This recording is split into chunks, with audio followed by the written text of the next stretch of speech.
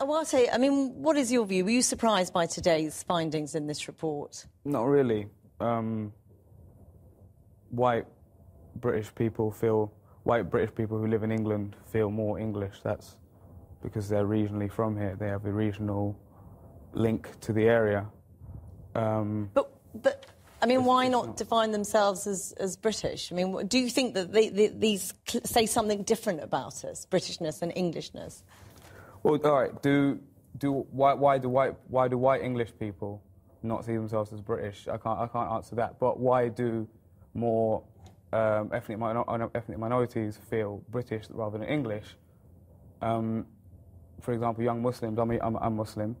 I don't see myself as British in any way, or English. But some people may see themselves as British rather than English if they grew up here because of the St George's Cross. But I mean, mostly you did grow up here, didn't you? And the link that has with the Crusades. So young Muslim people aren't going to feel confident putting on that England jersey. So why do you feel uncomfortable with both, if you like, given that you grew up here? Me. So I'm African. I'm from Eritrea.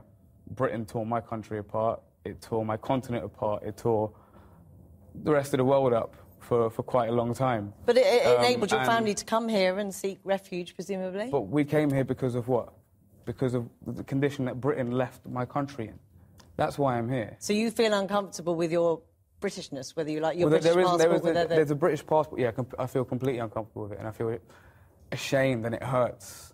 And when someone gives me a form and says, what do you want to put on it, black African or black British, and if they prompt black British, I feel really, really upset. Like, it really hurts. And what do you feel about that, Tandy? What would UKIP say about that?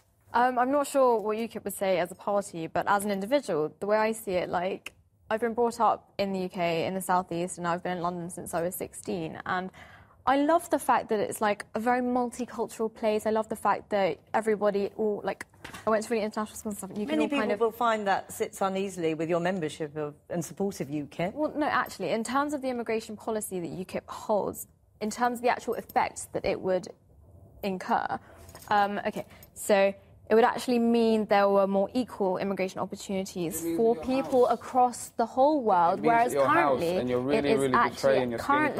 the immigration policy that is in place means that only European people get preference, which as an Indian and as I'm sure many other Indians and many other people... But the party's made up of racists. It's made up of people, a lot of racists, xenophobic people who just about want to be fascist. Those are supporters of UKIP, and people who are just a little bit. Maybe they don't see that many ethnic minorities. Maybe they're from small towns. I don't know. As mentioned earlier, I'm a UKIP activist. I know, but if we're going to talk about UKIP, policy, we'll talk about it would mean that it was equal and fairer for the whole world, as opposed to just a certain people that are the European people. I mean, is that the point about Britishness, if you like? I mean, the report author said in the piece, we've become very good at diversity. We've become very good at integration. Black people still get shot in this country by the police because I can't go anywhere without getting stopped and searched. Like, it's harder for us to get jobs. If we talk about the unemployment rate, we talk about the youth unemployment rate, and then let's talk about the black youth unemployment rate, and it's nearly at 50%. What for you is the difficulty, though, in terms of... in identifying myself being British?